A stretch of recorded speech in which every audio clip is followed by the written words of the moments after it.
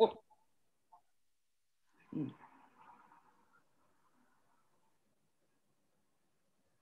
that's good to know. Somebody asked me if it was going to be recorded because they couldn't come.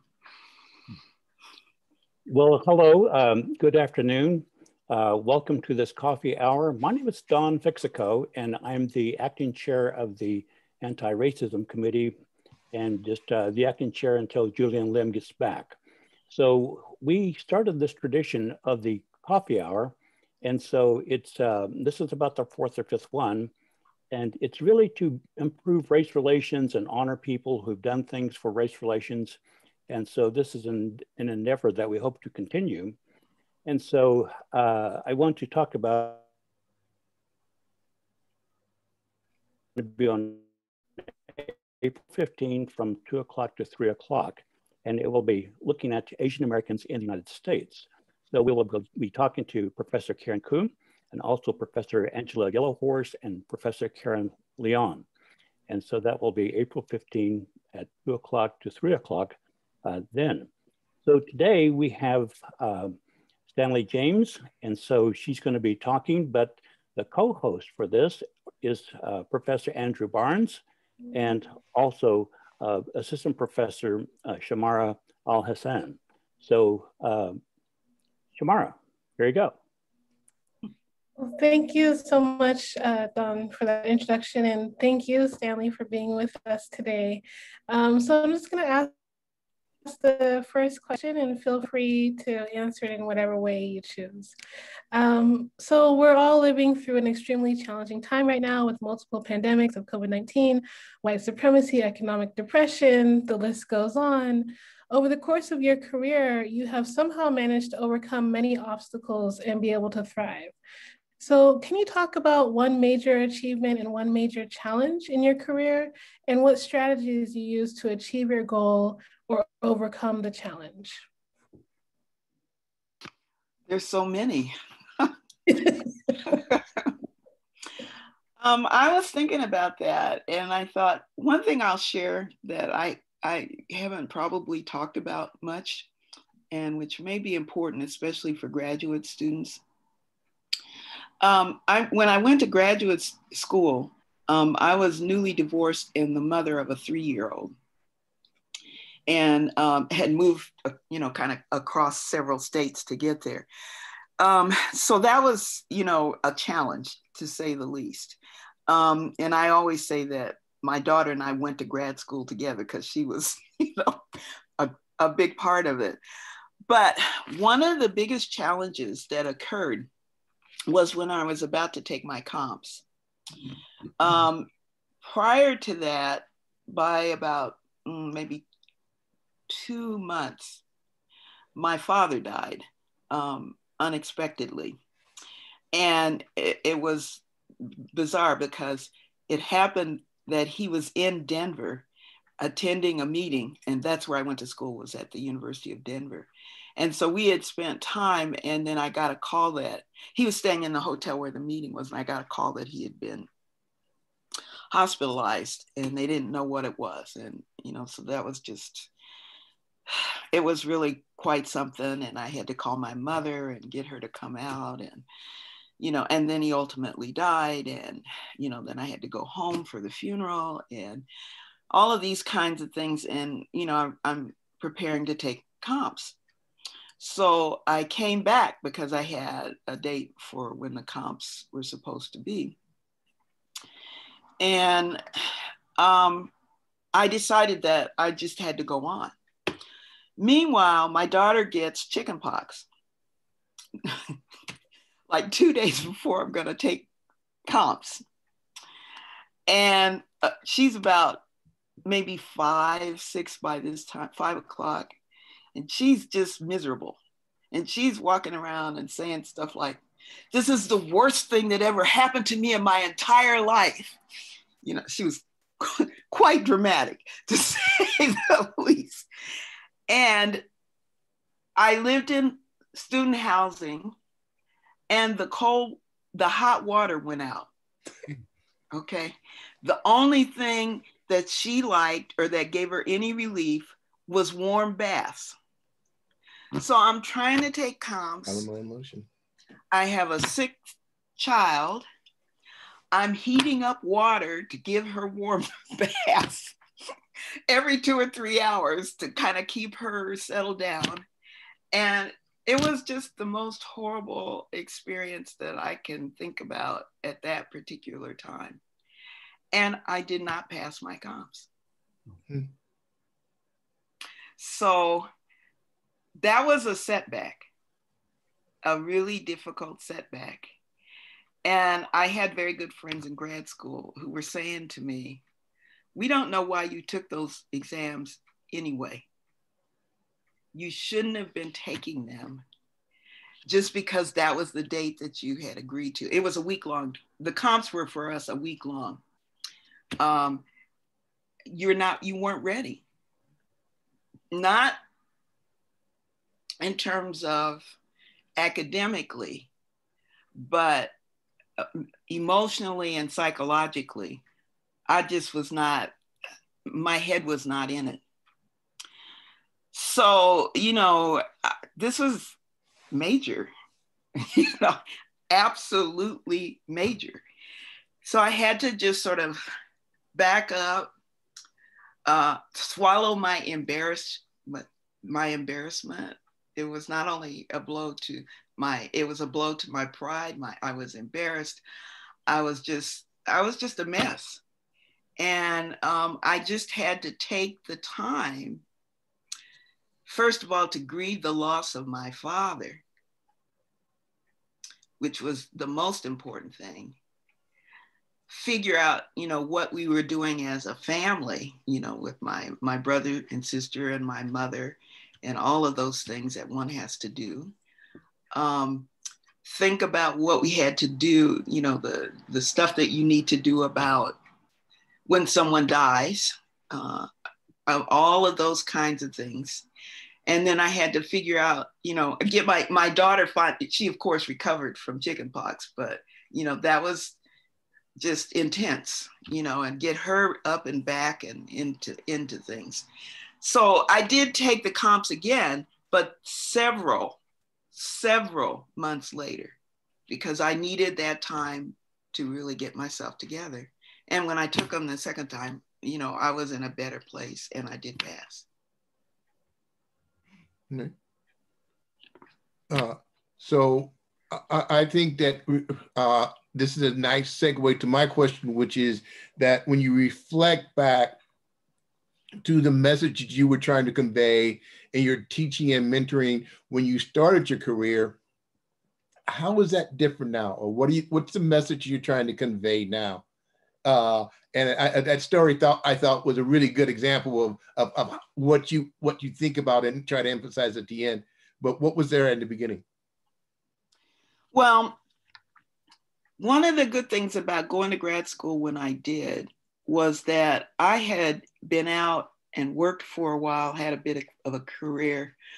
I didn't, I didn't go pursue the PhD immediately after I finished. Let me back up. I have 2 master's degrees. So the first one I got immediately after I graduated from undergraduate school.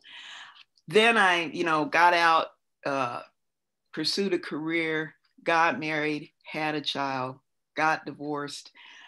And so when I came back to work, I was a bit older than some of the other graduate students who just came in right away. And so I had a different perspective in the sense that I recognized that I had to be able to multitask. It was clear to me that I had to be a good mother to my child. That was, like at the top of the list, was that I had to take care of her. Secondly, it was clear that I had to be very good at pursuing my career. Because thirdly, under no circumstances was I ever going to be unemployed, because I had to take care of my child. So many of the decisions that I made revolved around that, you know, being pragmatic and practical, but also pursuing an academic career. And because I had been through some of these things, I felt like I was in a position to be understanding of the kinds of things that students experience. Because I feel like at times faculty don't recognize that students have lives and that they have things happen to them that you know, we're not aware of as we stand up in front of the class. So I wanted to be sure that I provided my students with what I thought was really important in terms of what I wanted them to learn. And I'm not talking about they needed to know that in 1847 such and such happened, or, you know, I am very historical, but I'm not good with dates. How's that? But I wanted them to be sure to learn how to think, to be engaged not only in the scholarship, but also engaged in what was going on around them in the world, and to figure out how those two were interrelated, or how they could be interrelated. So I've always been, you know, a feminist. I've always been anti-racist. Those kinds of things evolved over the years as things changed. So, for example, when I started and talked about anti-racism, I was almost wholly focused on African Americans and Africans. But nowadays, you know, like I am just enraged and sorrowful about what we've had happen here with the 8 Asians that were massacred in Atlanta this week. So my understanding of the world, my understanding of human rights expands so that in such a way that I'm clear about being supportive of, or being in alliance with American Indians, with Asian Americans, with LGBTQ, with Syrians, with the Rohingya in Myanmar. You know, I'm very clear that my vision has expanded over this time. I'm not sure if that gets to what you're. No. So mm-hmm. You teach a broader field, a broader scope now versus when you started? Yes and no.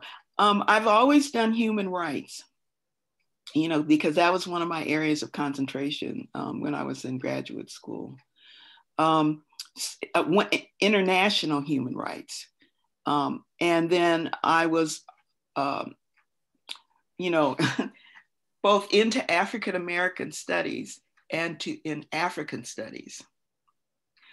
But part of what has happened, I think, is that those have expanded in such a way that, you know, you could call it sort of Africana studies, because it means that you need to be aware of, you know, Blacks in Europe or the Caribbean or in Brazil or in Mexico, you know. So the world, it is a world world perspective, but the basis of it is my concern and my support of international human rights.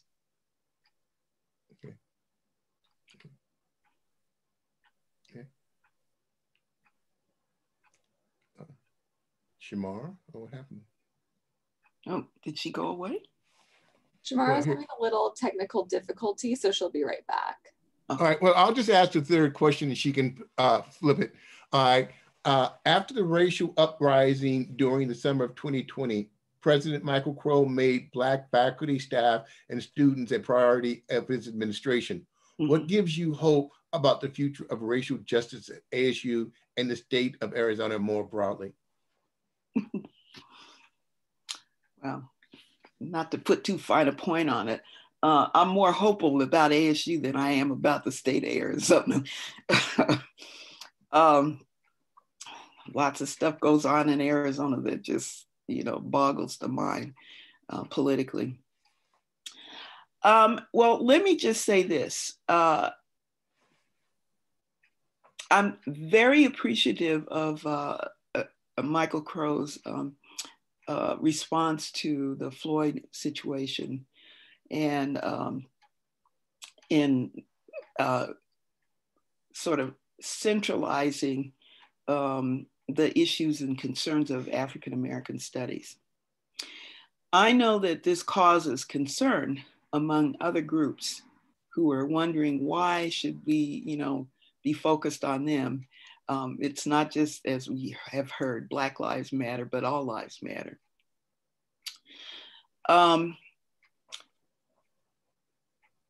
In the time that I was vice provost for ASU, for inclusion and community engagement, I made it a point to try to address issues across groups.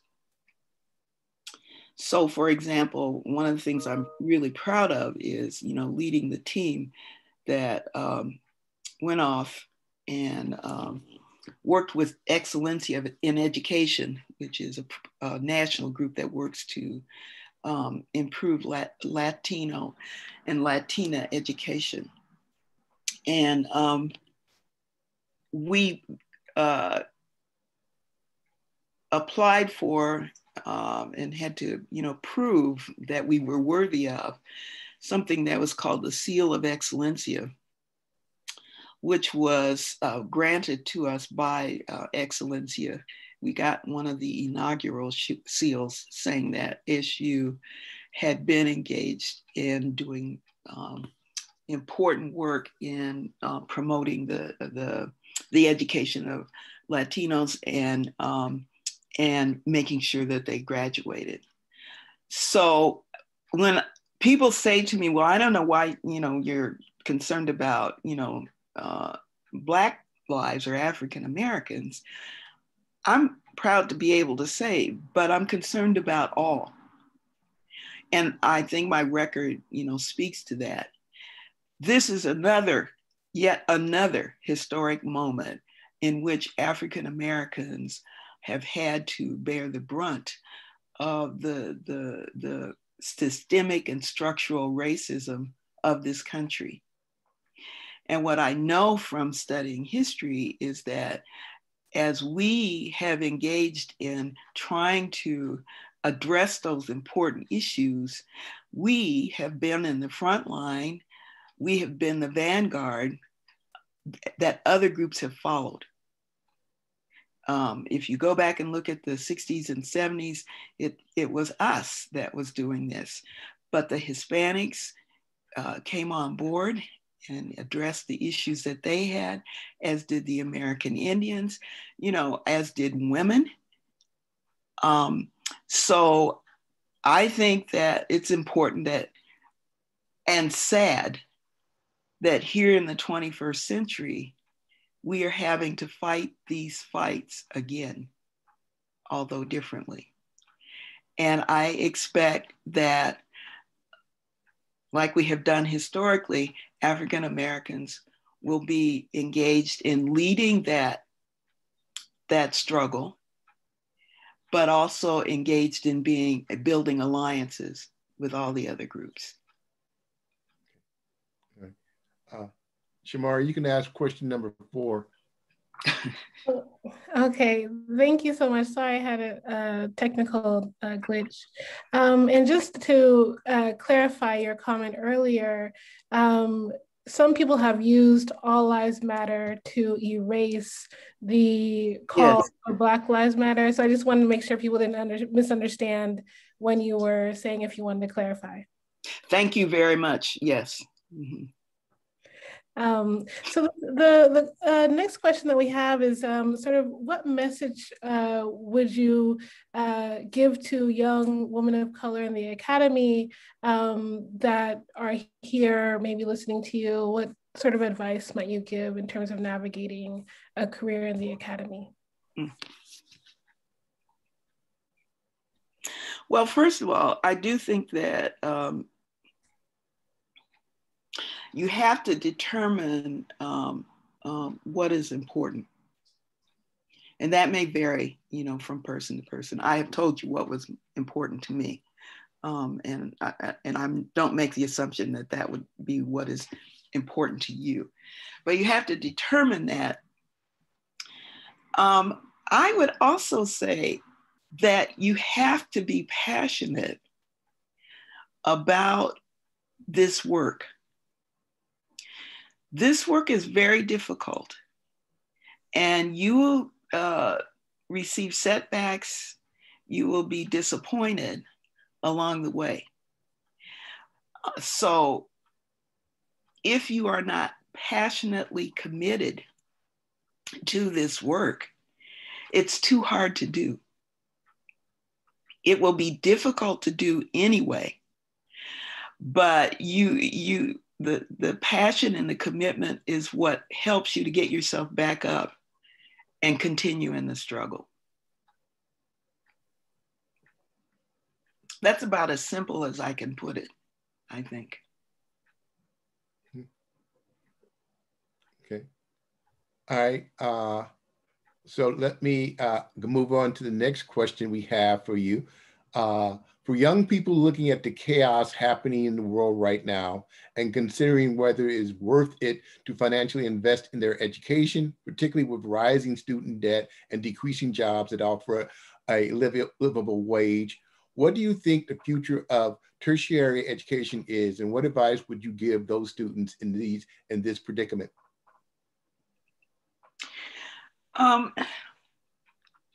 One of the things that's helpful, and I go back to it all the time, that's very helpful to me at ASU, and I hope is helpful to others, is our charter. You know, the charter says in 40 words, what it is that is important to us. And part of what is important to us is to prepare ourselves to go back and make a change or make a difference in our communities. I am so hopeful that this country does not return to the way it used to be. You know, after we managed to get through the pandemic. I'm pretty sure we can't, but what I'm hopeful for is that as we return to what may pass for normal, or what people think is more normal, that when we do that, we will come back with more compassion, with a realization that we can't keep doing things the way that we have been doing them. If we are concerned about, people, if we really are concerned about people and how they are living. And I feel that students who, I hope that students are committed to wanting to be engaged in the processes of transformational change, which means they can come and do it in all different kinds of ways. It can be scientific, it can be in literature. I think about, for example, one of the people that I'm really excited to watch how she does here on this campus is Natalie Diaz. You know, she is doing fantastic work. And I am excited to hear about the work that she is doing to save her language. You know, that's very important, very important. I remember that SST, my school, has been engaged over the years with working with American Indians in New Mexico. With they have a program that is engaged with helping people to achieve a PhD, and they go to New Mexico to work with them. Faculty from here, you know, get on a plane and go to Mexico and work with them there. And then they come here, you know, several times within the program. But the point of the program is to help them achieve the education that they are seeking, with the absolute conviction that that education that they have achieved will be used for the betterment of their community. They work from home to achieve the degree, and they will use that degree to make a difference in their community. That's a new way of looking at education. You know, it's a way of saying, well, maybe we have to go to you, and then you can come to us as well. You know, so these are things that I hope is happening in terms of how we think about education, how we develop education in such a way that it could meet a much broader array of needs than what we may have done prior to this. Thank you. Shamar, you can ask the last question if you like. Yeah, and I just wanted to mention that if the audience, if you have questions, please feel free to write them in the chat, and we'll be moving to Q&A fairly soon. I actually wanted to ask just a follow-up question to what you just said before I ask the last question. And the follow-up question is really, so before the pandemic, there were already concerns around brick and mortar education versus online education. And I think the transition to online has opened up, as you mentioned, certain opportunities to meet students where they are at home. But it also has revealed stark differences in terms of people's access to technology. And so I just wanted to ask sort of what do you see the future of online education is versus sort of the brick and mortar, and, you know, how do you see things going in terms of accessibility in the future to make sure everyone has access to technology as a human right, fundamentally, right? It's funny you should say this, just as an aside. Many, you know, I tell you that human rights is one of my areas of concentration. Many years ago, one of the Nordic countries, I can't remember which one, actually made it a human right for everybody to own a TV. At that time, this would be, you know, back in the 20th century. And they said that, you know, you can't live without having access to a TV. And so they literally made it a human right that everybody has to own one. So I'm thinking like, okay, so now here we are in the 21st century, and we need to recognize, I think one of the things that I hope would happen is that we recognize that this is a human right, that you not only need to have access to, you know, computers and hotspots or whatever it is that you need to be able to be connected to the world, but that you have to have access to how to use it. It's one thing to be able to have it. It's another thing for you to be able to use it. Now I'm saying all this to say, but I want you to understand that I'm kind of glad that I'm getting out of the academy about now, because I am not excited about using technology. I mean, I use it, but Oh my God, you know, I'm a 20th century woman trying to operate in the 21st century, and it's tough, you know. But it is important, and I think that young people coming along are in a much better position in terms of, because this is their lifetime. This is their lifetime. So they're used to it. They will become even more used to it. Where the problem is whether or not we'll have a digital divide in the same way that we have class divides. We have it, but can we address it? And can we address it in a way that makes it so that people are on equal footing? So can I just ask, so has the situation progressed? I mean, that, yes, we've gone from everybody has a right to a TV to everyone has a right to have access to the internet. And I'm asking, do we look at that as progress? One of the things that I think about progress is that we tend to try to think of progress as being always positive, and that's not the case.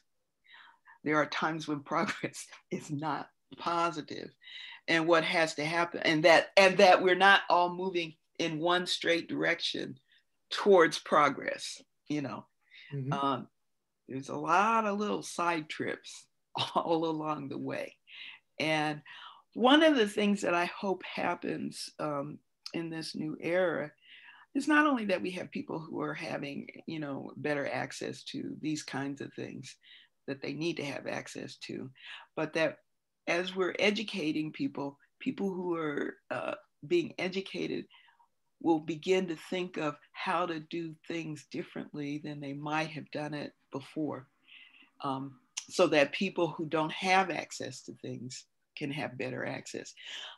Years ago when I was, you know, back and forth to Africa, one of the things that happened, like on the coast of West Africa, is that there's a lot of fishing. Now, sometimes the men do the fishing, mostly the men do the fishing, but then the women were smoking the fish so that they could, you know, sell it in the marketplace and, you know, obviously make a living. But there was somebody who looked at this, noticed that it was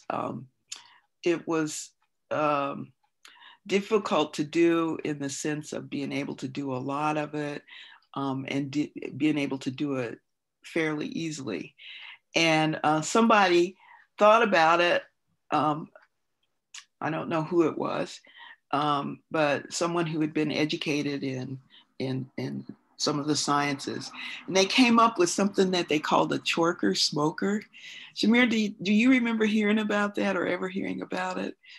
I actually don't remember hearing about it, but yeah. And at that time, it was amazing because it provided women with a way to be able to smoke lots more fish, you know, and this was useful in helping them to, you know, be better able to support their families. And it was cleaner, it was efficient, and it was effective. So whoever did it, and I don't know who did it, obviously had a technological or an engineering mind that could be used to address a problem in a way that made sense for the community where it was needed. This is the kind of thing that we have to continue to do in the 21st century with the things that we have available now. And that's actually a perfect segue to our last question, which, with the amazing career that you have had, what is the second act that you hope to continue to do? What are you excited about? What are you looking forward to? You know, we want to be a little nosy. I was trying to think about what is it that I want to do, because mostly I've been, kind of overwhelmed. They moved all this stuff to my house, all these books and papers and stuff. And my study was just like books all over it was just, so I have spent the last, I decided it was a Lenten project. It would give me 6 weeks to work on, getting rid of stuff and, whatever. So that's what I've been doing. And it's been actually wonderful because among the things that I have, I'm quite the pack rat, apparently. I found, letters from and commentary from students, from way back in the Madison days, that were just, they almost made me cry, that I didn't know I still had. And it was just quite affirming. But one of the things that I'm looking forward to, well, let me back up and say this. I think that all of us who are scholars started out by being bookworms. We all love to read whatever it was that, we're into. And then we got into this business, and I don't know about you, but the love to read kind of disappeared, because you have to do so much reading to make sure that you can do your work, or to prepare your lectures, or to do whatever it is, that write your papers and that kind, or your books and that kind of thing. So what I am looking forward to, and I found all these books that I hadn't read yet, is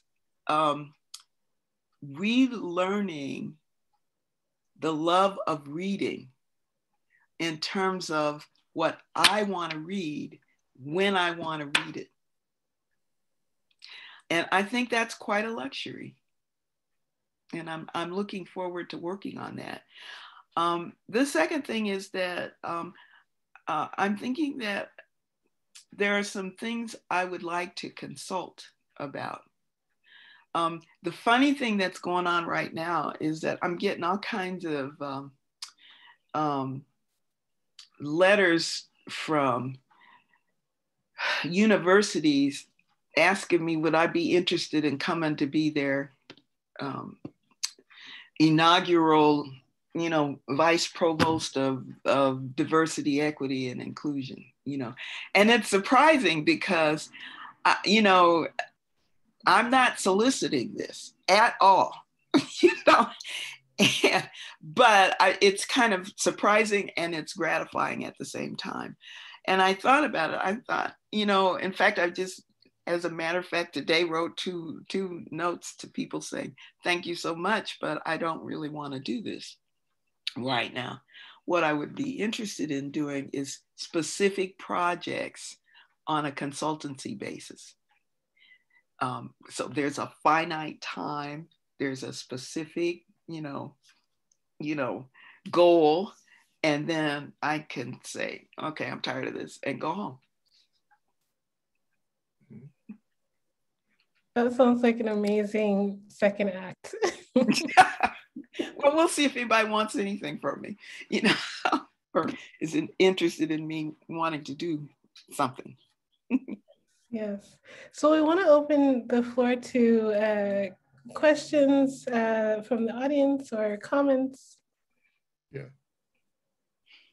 If I may, I wanted to first say, Stanlie, your class on human rights was one of the most challenging classes that as a librarian we ever dealt with. And I wanted to ask you both the students'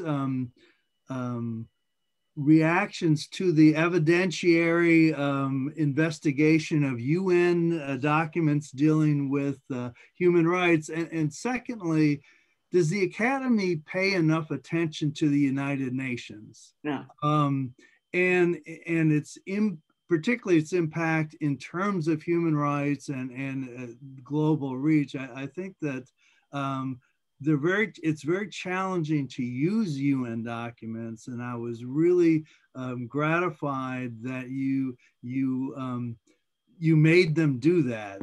I just wanted to see if you had any thoughts on that and those exercises. Yeah, that putting that class together, I taught it in Madison before I came here, and that was one of I loved doing it. But it was a little different in Madison because Madison was a UN repository, and not every university is a UN repository. And they literally had all the documents. This is before people got involved with putting everything online. And the UN has gone about putting stuff online now, so you can get a lot of it that way. But then they just had these old dusty papers, that were in a section that students don't go to the library anyway, but they especially don't go to the UN part of the library. They had no idea where it was. And so I made up some assignments where they had to go and they had to learn, pick a UN convention of some sort and learn about it. Where did it come from? Why did it happen? Who signed on to it? What does it mean if you're a signatory to it? What does it mean if you're not? How does it affect the laws that happen in your country, and how is it implemented, and all of those kinds of questions. And so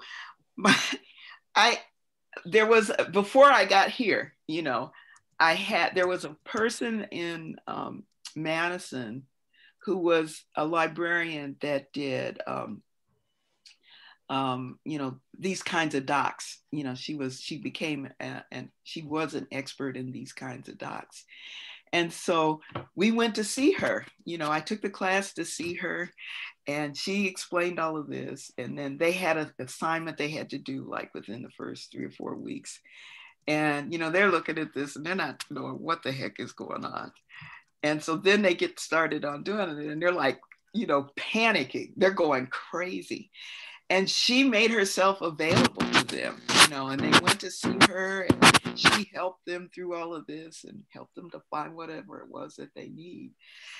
And so when they got through with all of that at the end of the class, they told me that they loved it because they learned how to do something that nobody else knew how to do, was how to use UN docs.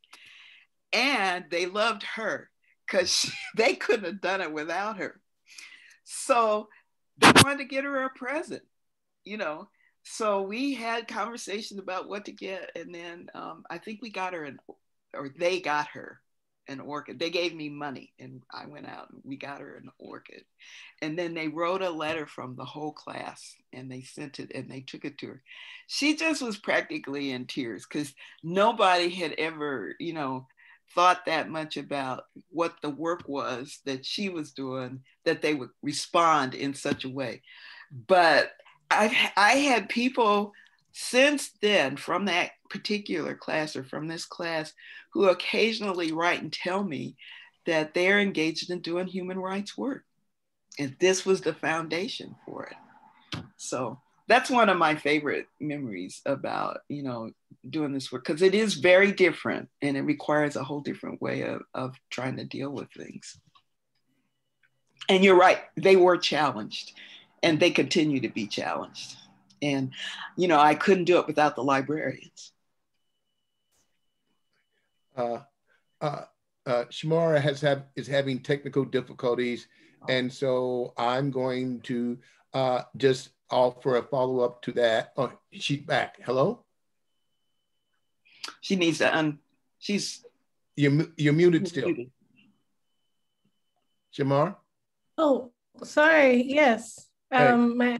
I had another technical issue. Sorry about that. Right. So my follow-up to what you just said to Mr. Edding there was, you identified one legacy. Are there other legacies you'd like to identify? Oh, you mean other than the human right? Oh, yeah. There's several things. One is that, many, many years ago, we did Theorizing Black Feminisms. And that was like, that's an interesting thing because what happened was that I was, trying to be Black feminist. And I was reading all these different things. And I was kind of frustrated because I couldn't figure out what conference to go to get to meet up with these people who were doing this work. I mean, they were in literature, they were in history, they were in sociology, they were in this, that, and the other. And so I told this to the Black women in Afro-American Studies, where I was in the University of Wisconsin-Madison, Nellie McKay and Frida Hightest-Georgis, and they said, well, you need to have your own conference, and then you can invite who you want to come. And they went and sort of browbeat the men in the department and got the money. And so I got to sit down and say, I want to talk to this one. I want to talk to that one. I want to talk to the other one. And so we had our first Black feminist seminar. And not everybody came, but, we had a good group. And that was funny because we made it closed and we met for about 3 days. And part of what we had to do was to have an open session so that people could come at some point during this. But before that, we had these 2 days of just sitting down and talking to each other. And these people were from, these women were from different universities. They were experiencing different issues around racism and sexism. And this is back in the early days. And I mean, people were talking about all kinds of things. One person, one very well-known person talked about being, having had a boyfriend who, when she broke up with him, began to try to assault her in different kinds of ways. He did things like go around and put in men's bathrooms things that said, for a good time, call this number, her number. And one of the things that was clear, it was horrible. He actually burned her car up. I mean, this was just an awful thing. And she talked about how that Bell Hooks, who was a very good friend of hers, went with her to try to erase her number from these places, that had been where it had been posted. And, those kinds of stories came out in this session that we were having, and we had to deal with it. We had to talk about, what does it mean that Black women are experiencing violence, and how do we address this? And what does it mean about, if we address this about Black men, if a Black man is abusing us, can we actually object to that? Or do we have to worry about whether or not he's going to be put in the system? And, all kinds of things like that came out in that thing, in that session. And the women, I mean, they became joined at the hip. They didn't want to go to dinner together. I mean, without each other, or to lunch, or to whatever. It was just an amazing time. So finally we had to open up, and because people were like watching us at the University of Wisconsin, they were trying to figure out, what the hell are all them Black women doing? Why are they there? Why are they closing? How come we can't go in? And so we had to have this session, which we had on a Saturday afternoon late, around 4:00 in the afternoon, in the midst of, it was the end of the semester. So it was in the midst of the time when people were supposed to be studying for exams. And the place was packed. It was like, oh, we finally get to find out what these women are doing in this place. So, and then, you know, that was just another story. But anyway, we had that meeting and we decided we had to meet again. And so we met at Spelman the second time for the second Black Feminist Seminar. And then from that, that's where we put together Theorizing Black Feminisms, which became really a foundational text in the Black Women's Studies movement. So that was really one. Going to the Black feminist movement at MIT in 94 was another one. That was funny because MIT was mostly white males and there were 2,000 Black women wandering around their the campus, and you know, they'd see us coming. Some of them would come outside and stand and look at us as we were walking around campus. Others would see us coming and literally scurry back in their office and close and lock the doors to keep us out. So that was quite something. Going with Aswad to Ghana that was the best conference I've ever been to in my life, you know. So, I mean, there's so many highlights. We did the president's, Madam President here at ASU. I don't know if any of you remember that, where I realized at one point that we had all of these Black women or women of color who had been suddenly elected to the societies, you know, this had never happened before. So we had somebody from American Political Science Association, the American Studies, the National Women's Studies Association, African Studies Association, the American Sociological Association, the American Library Association. I mean, it was like, and I looked at this and I thought, is anybody looking at this besides me? Does anybody notice what's happening here? We have American Indian, we have Asian, we have African American. All of these women in this one period are now presidents of all of these learned societies. Somebody has to acknowledge that.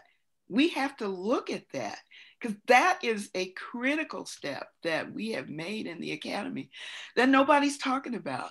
So I went and had a meeting with Michael Crow, and I told him this, and he said, well, how much money you need? And he gave it to me.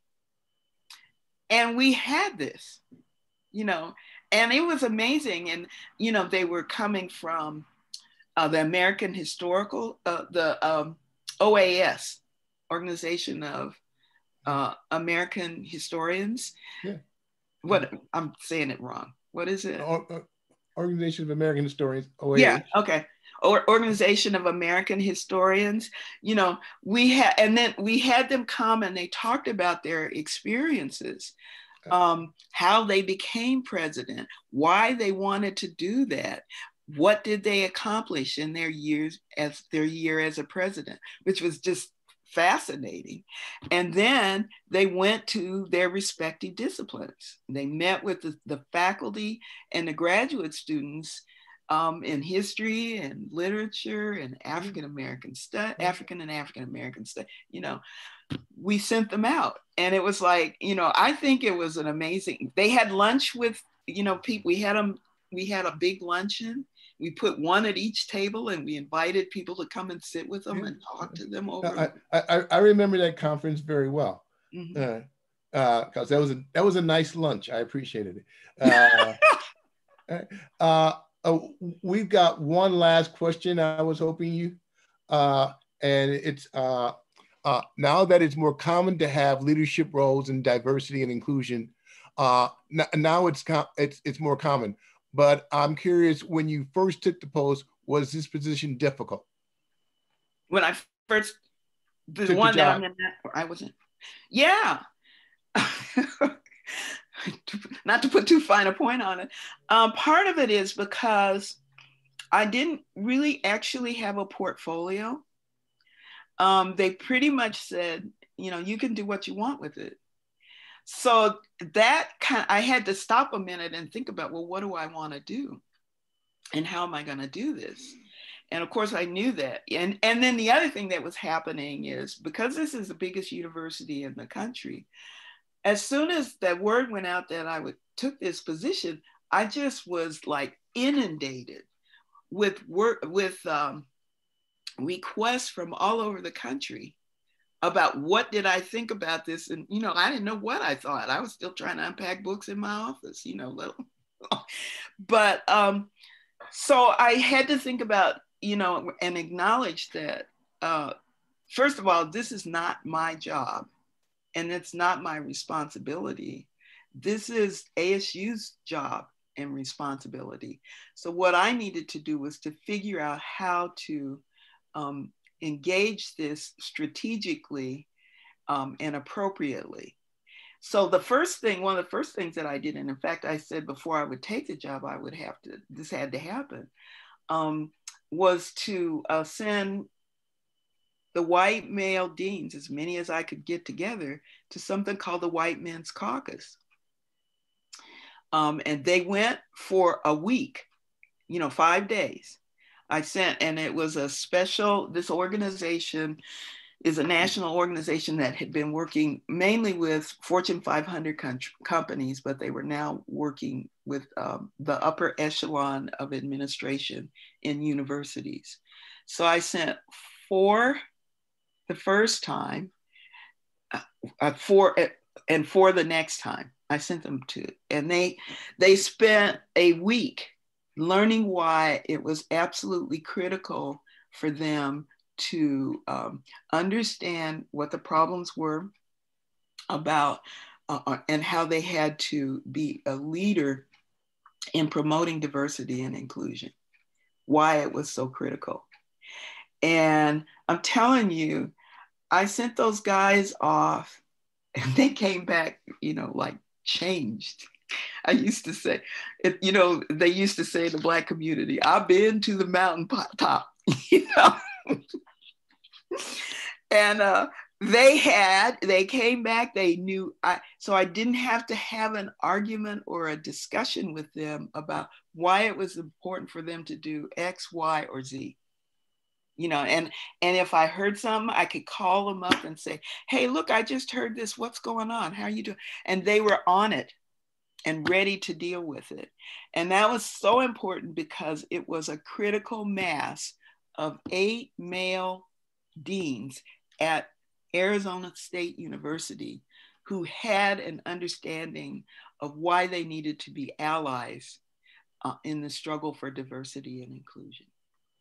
Okay. Thank you. Shamar, do you have any last comment? Well, I just want to say thank you for sharing your experiences from being a graduate student, a single mother going to graduate school, trying to take your comps with all of the challenges, to your continued efforts around human rights and raising the consciousness around the discrimination and oppression of all people, and to your efforts to educate the upper echelons of the administration. I think your legacy is definitely secured and lives on in all of the amazing work that you've done. And so we just are so grateful from the Anti-Racism Committee and Shippers for you spending this time with us today. Well, thank you for asking me. I really appreciated it. It made me stop and think, because, you know, these are things that you don't sit around thinking about them. You know, you're just trying to do the work. Okay. Yes. So thank you, Stanlie. Mm-hmm. Okay. And I'm certain that Rachel will sort of create a video of this for you to enjoy. Okay. Thank you so much. I was just gonna look at the okay. Yeah, I was looking at the chat. Okay. Mm-hmm. Okay. All See right. you guys. Don, sorry. Do you want to say something? Oh, only that, Stanley, thank you very much. And we also want to appreciate and thank the efforts of Rachel Bunning, who handled the technical side of this, and also to Becky Singh, who's the kind of overall manager of the coffee hours, and also Erica May for being the public relations person on all of this. So it's a full team effort, and it went well. Thank you. Right. Okay.